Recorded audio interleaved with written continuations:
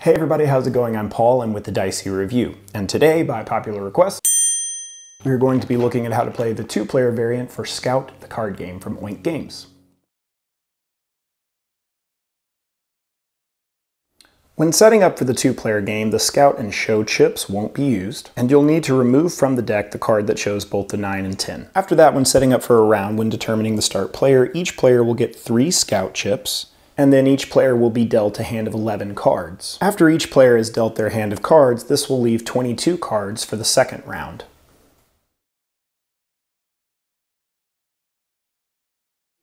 The two-player game is played in exactly the same way as the 3 to 5 player game of Scout, with the following changes. Players can no longer Scout and Show on their turn. And if a player does want to Scout, so for instance, if this player wanted to take one of these 9s, they would have to put one of their 3 Scout chips in the middle of the table to be able to do that. Players can also take a Show action just like normal to play cards to beat what's on the middle of the table. That part remains unchanged.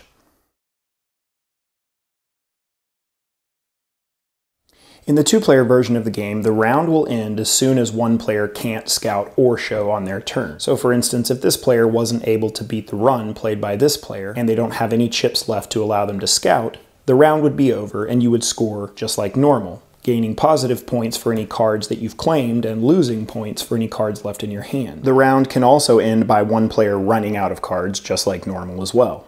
For the next round, the starting player would change. Each player would grab 3 of their Scout chips to use for the next round, and then the deck of cards containing 22 cards would then be dealt evenly between the two players, giving each player 11 cards each. And after 2 rounds of playing, the game would be over in a two-player variant.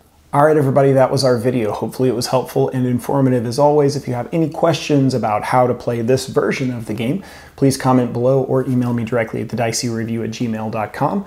You can connect with us on social media or by visiting our Board Game Geek Guild. And just like always, if you enjoy the content, if you find value in what we're putting out, please make sure to like, subscribe, and follow the channel. Thanks so much for watching. Until next time, I'll see you at the table.